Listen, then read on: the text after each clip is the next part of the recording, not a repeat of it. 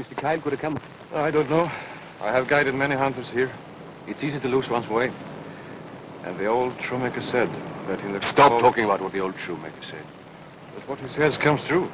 You're a superstitious fool. Come on. Look. This has happened like the old shoemaker predicted. In the cold wilderness, a leader of our government shall meet death. That's enough. Let's take him back to the city immediately.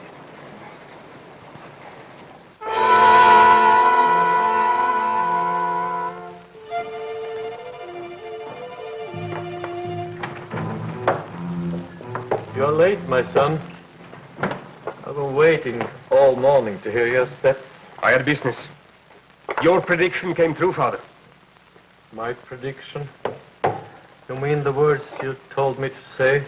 You promised to have faith in my judgment. Think of it. You're a shoemaker and I'm a shoemaker's son. That tomorrow I may be one of our country's leaders. Oh, you cannot lead with terror and violence. I can no longer watch you destroy in order to make what I say come true. You are my son, but I cannot continue to outrage my conscience. But it is impossible to stop now. Today they are shouting your name in the streets. Tomorrow your words will lead the people behind us. It's only impossible not to feel shame for what we have already done. It can never be too late to stop. If we give the government time to investigate, they will not forgive us so easily. And for me it would mean imprisonment for life. Is that what you want? There must be another way. Either you continue to help me, or you condemn me. The choice is yours to make. I've lived and worked all my life for you. Why have you brought me to this decision? Because you are my father. I would give no other man the power of life and death over me. It's a sad gift. What do you want me to do? You must go out and make another prediction. Tomorrow, 3 of our ministers are leaving by plane. The plane will crash, and they will die. That's what you must predict.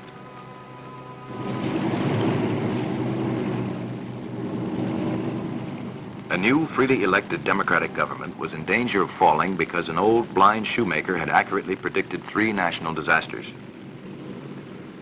Weeks ago, the old shoemaker's first prediction had been a curiosity item on the back page, but now it was news. My syndicate's local office sent Tony Forrest down to fill me in on the latest details. And I arranged an interview for you with Prime Minister Regine for this afternoon. Oh, good. Thanks, Tony. What about this shoemaker? Have they arrested him yet? What for? He predicts things and they come true. This is a true democracy, Mike. They don't chop a man's head off just because he doesn't like the government. Yeah. Where's that car? You wait here, I'll go get it. Okay.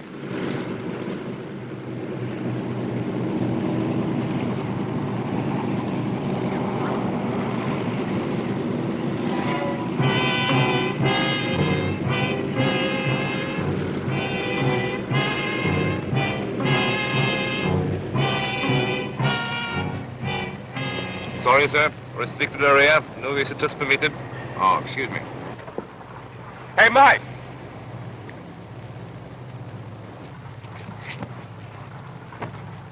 There must be a very special airplane in there, huh? It is.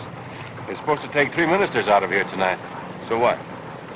The shoemaker predicted it was going to crash.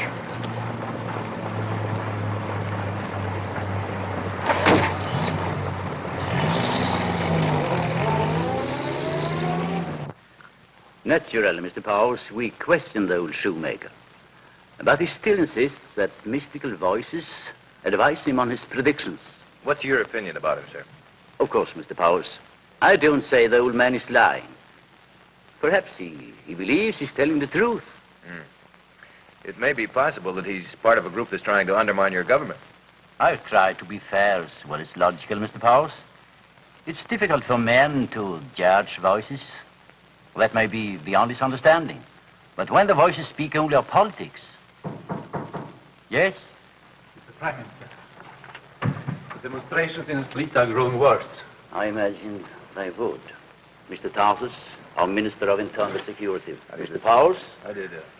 He has come to do a newspaper story on our situation here.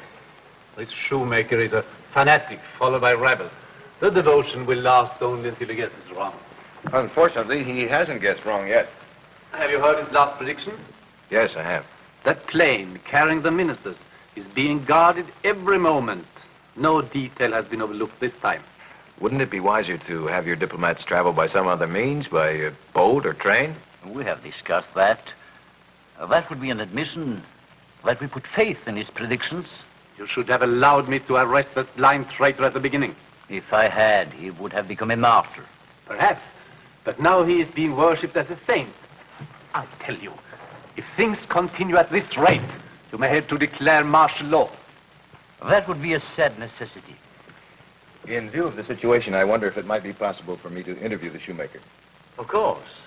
So far, there has been no tampering with individual liberties. Martial law has not as yet been declared. Now, if you will go with Mr. Tarsus, he will fill in all the details. Oh, thank you, sir. Thank you.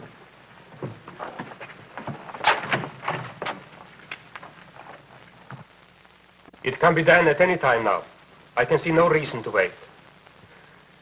It's just that I'm tired of waiting. Yes, it's all arranged. The plane will crash. There's nothing to worry about. I'm constantly with my father. He will say nothing. Very well, goodbye.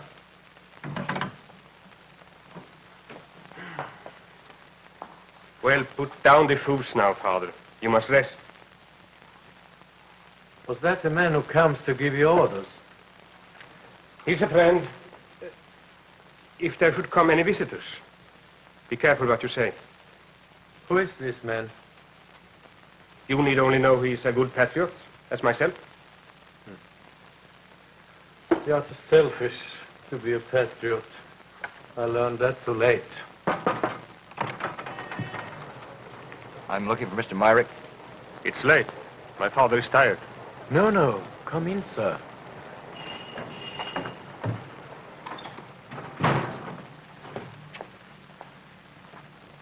Mr. Myrick, my name is Michael Powers. I'm from the Associated News Service. People are talking a great deal about you, sir, and they talk both for and against you. I wonder if you'd mind answering some questions. My father doesn't have to tell you anything.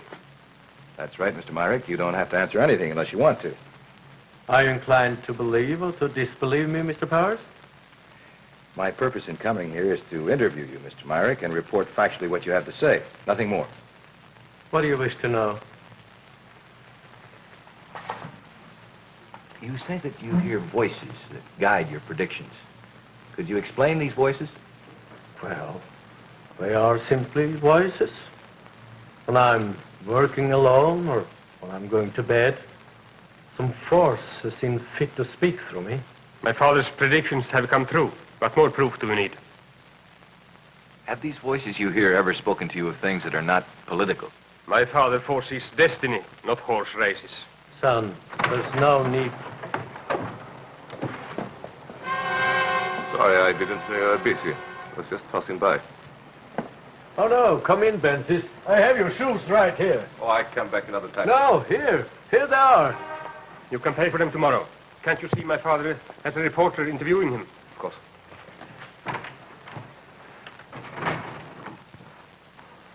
Well, continue, Mr. Powers.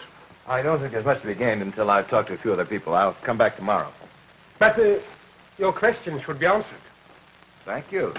But first they should be asked. Goodbye, Mr. Myrick.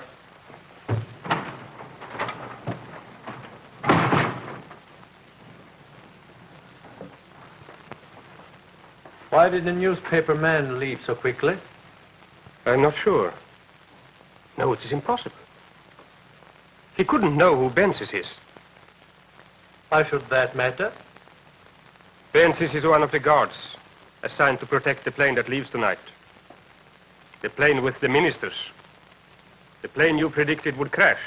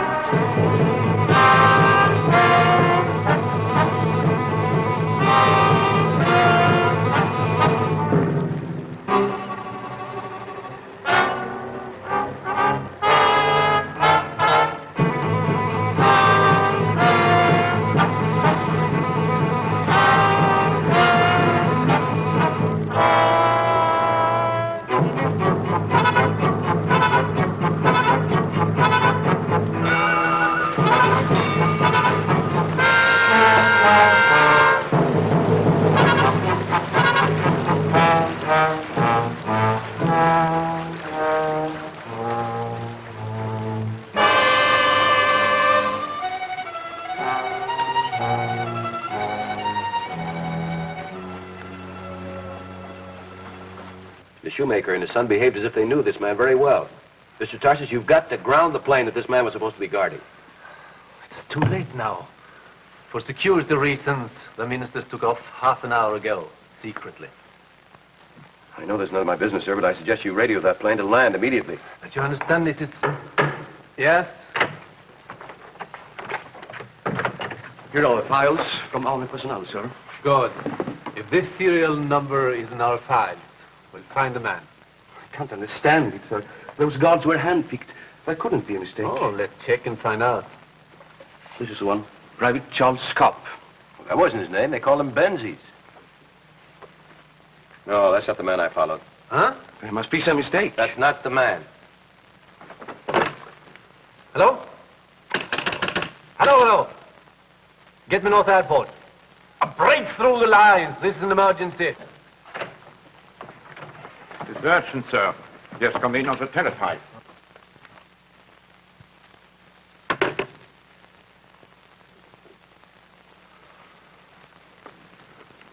The plane carrying the ministers crashed 10 minutes ago.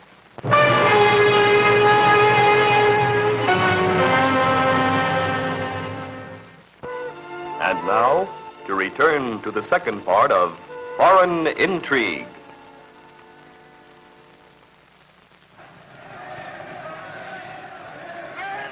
Listen to them.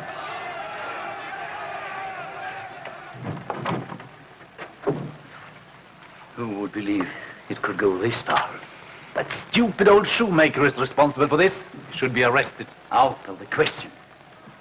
That crowd will tear us to pieces if we touched him now. You can't run a government of superstitions, Mr. Prime Minister. If what Mr. Powers tells us can be proven, we're up against more than superstition. If you can find this man Benzies, I can identify him. I'm sure the other guards at the airport can, too. Testimony of the guards would be meaningless. They have already been questioned. They saw him do nothing. Only you can connect him with the shoemaker. That would be enough. But we must do something. The staff at my ministry is completely disorganized. Mr. Prime Minister, I suggest that you declare martial law and accept extraordinary powers. That's what we struggle to prevent. We're still a democracy, gentlemen. And we solve our problems as such, or not at all.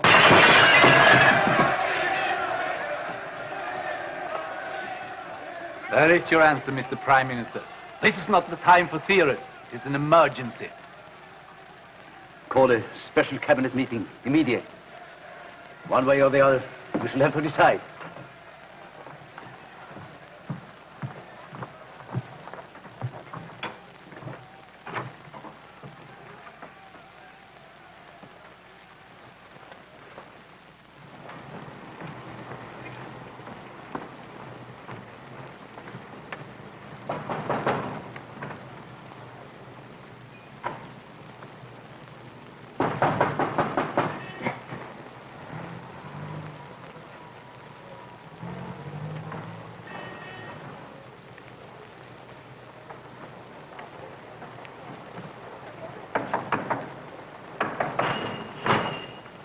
You may today in the back door.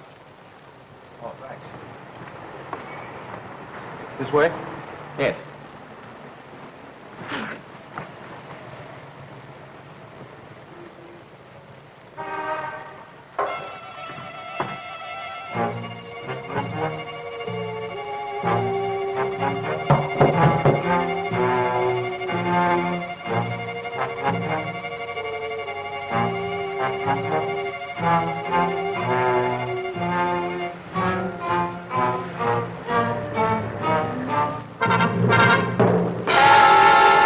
Looking for somebody, Mr. Powers?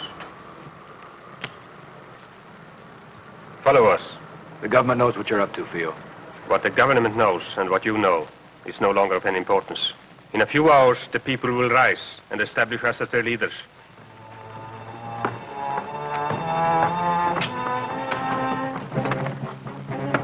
It's Theo. Fences, open up!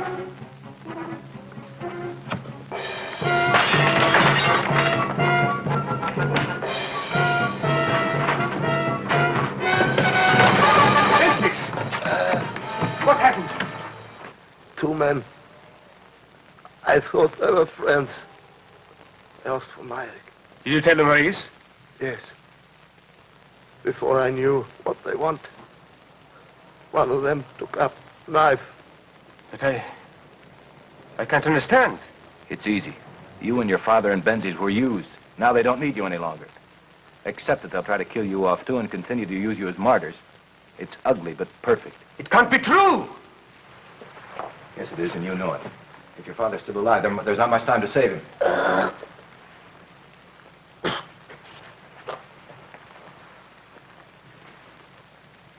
Where's your father? My place, quickly.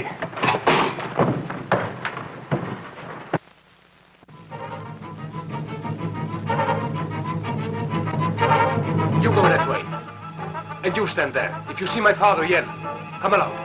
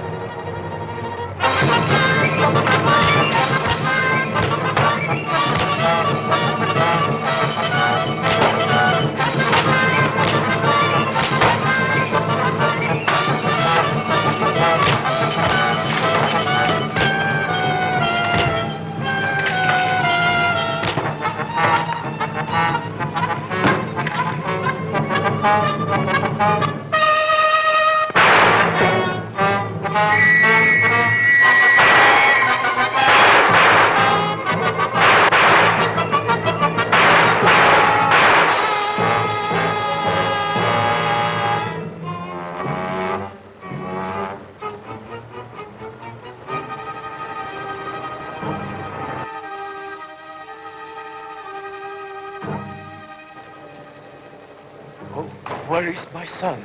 I heard him. Your son has been killed, Mr. Myrick. Killed? But why? Because they've lied to you all along. Tell me, who gave orders to Theo? Oh, I don't know. He often came to the shop, but I never heard his name or his voice. We've got to get to the state ministry. Right now, it's important that people see you safe and alive. Come along. This will give the Prime Minister the powers of a dictator. If he signs. He has to.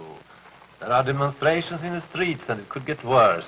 Things must be handled swiftly before matters are completely out of hands. Here, take it to him. Oh, I'm sorry to interrupt, but I must speak to you right away, Mr. Tarsus. Certainly. You'd better get her to the Prime Minister.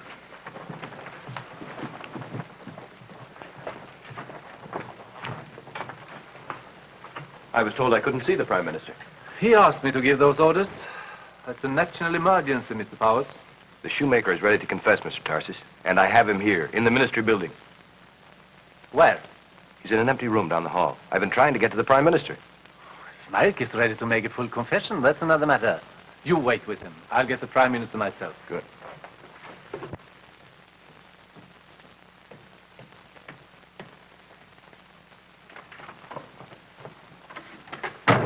I've just come from the Minister of Internal Security, Mr. Myrick. He's bringing the Prime Minister here. Oh, I only hope it isn't too late. It won't be. Shh. What is it? Listen. That's the man. What man? That's the man. I recognize his steps. It's the man who came to see my son. That's the man who gave the orders. He's the man who killed my son. Tarsus. A well-kept secret. Not anymore. I intend to correct that right now. Your organization is broken, Tarsus. You're finished. On the contrary. The Prime Minister is about to sign a proclamation giving himself dictatorial powers. As soon as the people hear that, they'll break. Then I'll step forth and save them from totalitarianism. Why should the people accept you? Politics, my friend. The The best way to become a dictator is to replace one. We were fools. We believed you, and you killed my son. It was you he wanted murdered, Myrick. He could use your death to turn the people against the government. It would have helped. It still may. Turn around, both of you. And I helped you to do all this. But now you must be stopped. Stay where you are. You're an insane animal! Run! In here! Quickly! Run! Force it! Are you hurt badly? No, no. I'll be all right. Wait right here. I'll go for help.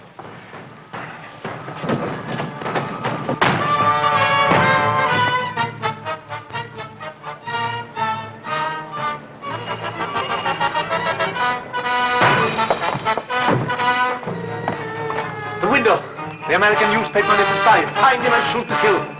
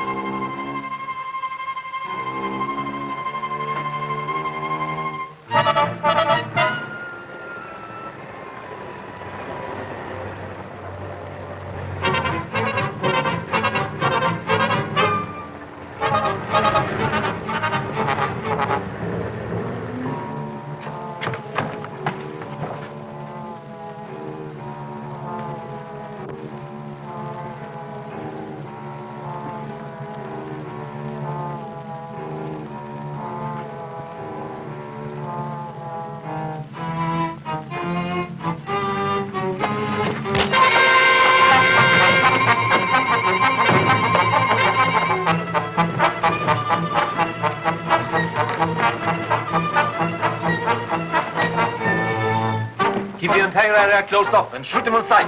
You have my authority. Yes, sir. Yes, sir.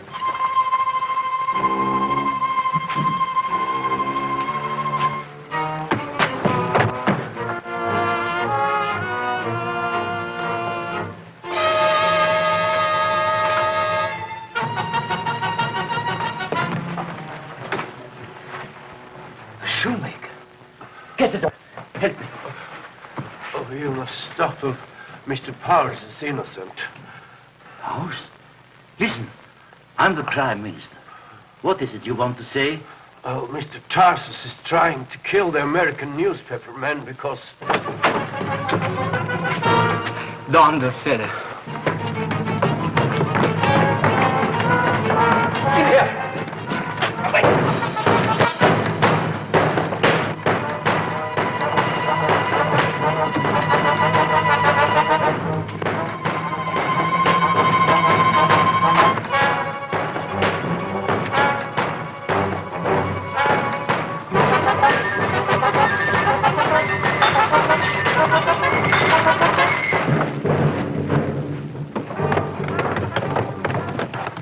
He's in here. Find him.